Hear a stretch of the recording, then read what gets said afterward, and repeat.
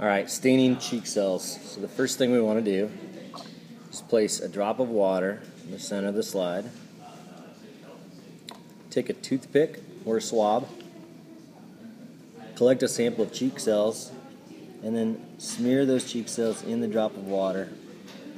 Smear them around good to get the cells off of the toothpick. Spread that sample out.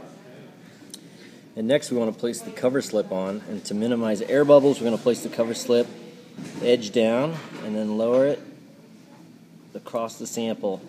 Just try to minimize the air bubbles. I got a couple air bubbles in there, but you can also use a pencil or the pipette to lower it down. Next we add stain, so you can add safranin or methylene blue or iodine. I'll add methylene blue this time.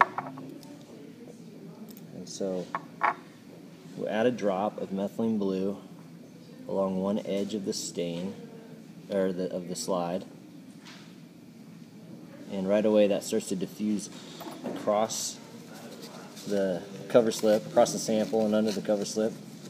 And then I'll take a piece of paper towel and hold it along the opposite edge, and that will suck the water out and pull the stain across the sample. And so I just continue to hold it until the stain is moved all the way across, or at least mostly across my sample.